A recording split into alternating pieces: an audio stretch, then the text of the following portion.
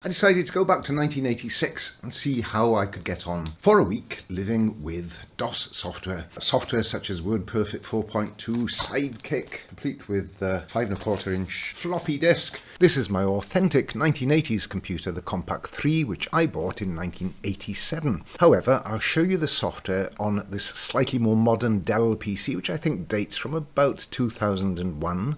For the simple reason that the screen is easier to see on video. This is the word processor. It's almost not there. Later versions of WordPerfect added graphics, but I'm sticking with WordPerfect 4.2 for this. Now, Sidekick was a terminate and stay resident program. It's the nearest thing we had to multitasking. So I pop up Sidekick, select copy from, screen to clipboard, WordPerfect again, pop up Sidekick, paste from clipboard, and there it is.